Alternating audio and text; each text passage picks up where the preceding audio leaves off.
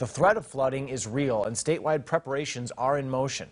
South Dakota Governor Noem received a briefing this morning in Pierre about flooding from the U.S. Army Corps of Engineer commander who oversees the upper Missouri River. KLAN's Nathan Finster joins us now with the report. Nathan? Dan, Noem says the main concerns right now are how high the water will rise in the James River and the Big Sioux River. She says the U.S. Army Corps of Engineers is keeping a close eye on the water levels. However, she warns people that the state will be dealing with flooding for a while. We're going to see water levels rise in the Sioux Falls and southeast part of the state over the next few days, so people need to stay prepared, still continue to secure your property. Coming up new later tonight, we talk to a U.S. Army Corps of Engineer commander to see what their plans are for dealing with the flooding.